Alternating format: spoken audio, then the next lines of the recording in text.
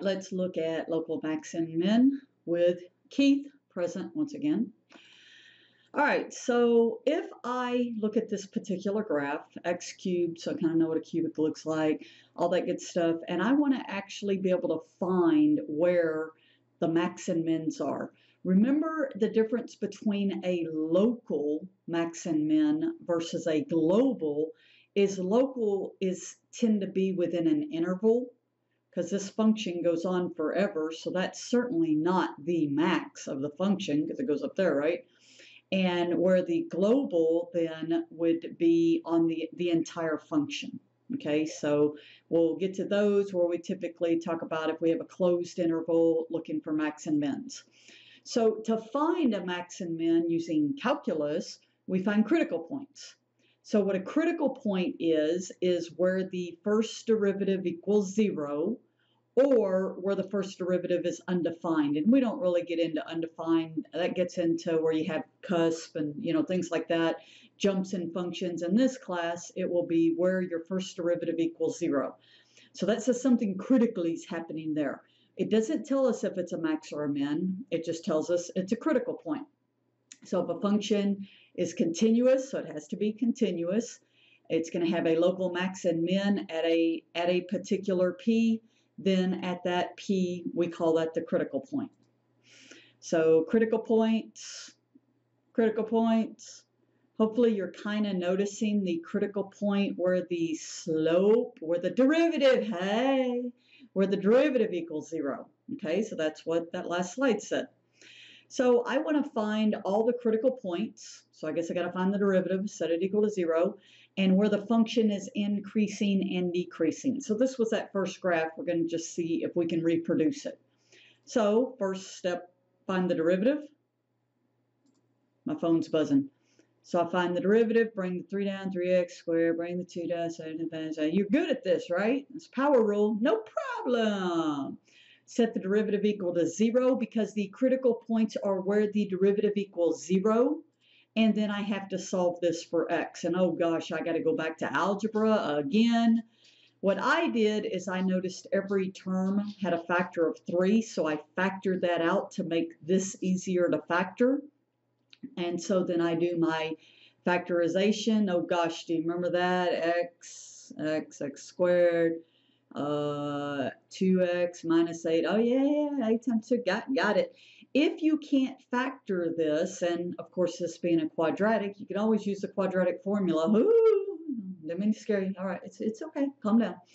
And so then remember that you set your factors equal to 0. We don't have to worry about the 3 because it's just a constant. It doesn't have a variable on it. So we set x minus 8 equal to 0, which means x equals 8.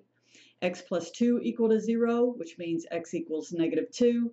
And that would be our 2 critical points. A critical point is where the first derivative equals 0. Well, there you go. Don't know what's happening there, but it's something critical apparently. So what you typically do is you draw a number line and you put your critical points on it. So negative there, where those numbers come from? Negative 2 and 8. So negative 2 and 8. And then you pick values between, so any numbers in here, you tend to pick them to be close, but any numbers you pick in here, and then you plug them into the derivative. Think about it. If I plug in a number to the derivative and I get a positive, that tells me it's increasing. If I get a negative, that says it's decreasing because the derivative slope, hey, there you go. All right. So I plug in negative 3. Where'd I get negative 3? My head, because negative 3 is in this interval. So I just pick some number. I plug in negative 3 and I see I got a positive number. So that says that function is increasing in this interval. It hits a critical point where the derivative equals 0. Then I pick something in this interval. Man, always pick 0 when you can because zeros are nice, aren't they? Except when they're your great. Yeah. Ooh, that wasn't funny, Cindy. So I picked a 0 because that's in this interval. I plug it in and I get a negative. So it looks like the function's going up. It hits 0 and then it's coming down. I plug in something into this last interval. I plug in 9, hey, because that's bigger than 8, and I get a positive value. So I kind of just draw this with arrows, and I can see it's increasing. The derivative equals 0, so flat slope, horizontal slope. It decreases, critical point, so that's where my derivative equal to 0, and then it starts to increase. So I can see now here within this interval, I have a local max and I have a local min. So basically what this is saying is if your function is increasing, goes to 0, decreases, that's going to be a max. If it's decreasing, goes to 0, increases, that's going to be a min. And as you saw, this is what our function looked like. Now you need to remember that at those critical points, that -2 and 8, you also need to find the y values. So how do you do that? You go back to the original function and you plug in those critical points because those are x values, and then that would give you the y values. So when I ask you for a critical point, I'm asking you for the xy, right? Okay, because that's the actual point. And as you're going to see, a lot of times you're going to interpret with that y value. All right, so this is kind of what I just said, that if the first derivative is negative, and then we hit our derivative of 0, and then it goes positive, then I know that would be a min. If it goes positive, 0, negative, then that would be a max. And this is what we call the first derivative test for local max and min. Okay, so again, the big key is when you set the derivative equal to 0, that says you have a critical point. Don't know if it's a max or a min unless you go through this test and actually see. All right, there is actually another way to do this, and I find it a little bit easier if the second derivative is easy to find. So if I find the second derivative, I can tell you if it's a max or a min. So let's see what's going on here. Concave up, concave down. Let's see. So let's find the second derivative of this function. So 6, 18, that goes away. Now what I do is I plug the critical points into the second derivatives. Okay, so there's my -2 and 8. I took the second derivative. I plug in the critical points into my second derivative. If I get a negative, it's sad, it's a frown face, it's a max. If I get a positive, it's happy, it's a min. All right, so this is just, instead of figuring out that increasing 0, decreasing if it's a max, decreasing 0, increasing if it's a min, this is just a quicker way if your second derivative is pretty fast.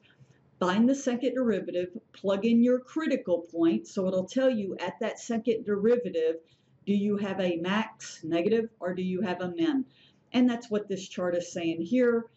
Second derivative, positive, concave up, negative, concave down. So that's what we're seeing. And then remember, if we get 0, it's straight, no concavity. And the straight, no concavity, you got to be very, very careful. Not every critical point of a function is a local max or min. So notice here, this function increases, it hits 0, but then it goes back increasing. Remember, we said that the definition, that first derivative test, increasing 0 decreases. Okay, and so this is a critical point here, but it's not a local max or min. And you got to be aware of that. Just because the first derivative equals 0 does not mean it's a max or a min. You either have to do that first or second derivative test. All right, now the point for those of you that friended me on Facebook, not going to like me much anymore. So suppose Camilla and Rebecca are applying for the same job. Aren't they so cute? Camilla wants the job so badly, she stabs. Why would you do that? Rebecca with a needle, and administers a particular drug in Rebecca's bloodstream. So she will, Camilla, that's just rude. That is wrong and rude. Dr. Mia, how you doing, Dr. Mia? That's my fine doctor right there. Performs an experiment to find the percent of concentration of drug in the bloodstream, so Rebecca will know when the percent is beginning to decrease, so she can be ready for this drug test. Miss Dr. Mia looking sharp right there. finds that T hours later, okay, so T is in hours, the percent of concentration of drug in the bloodstream can be modeled by this function. So this function will tell me the percent of the drug that's in the bloodstream. Brianna tells Rebecca, don't sweat my pet. Don't worry, do that. Hey, got it going on, right? After 1 hour, the concentration of the drug in your bloodstream will start to decrease. Just take a nap like you did in Sydney's pre-cal class, right? Yeah, hey. And you'll be just fine. Is Brianna correct that the concentration of drug in the bloodstream will basically top out at 1 hour and then start to decrease? Fish lips. What do you do?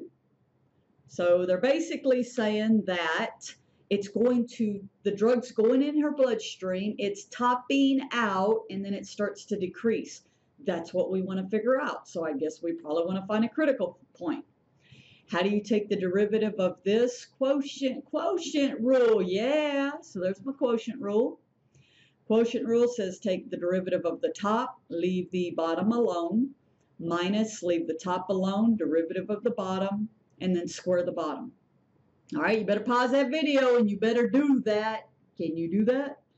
All right, now from here, I just kind of make things look a little better. I multiply all this stuff out, collect like terms.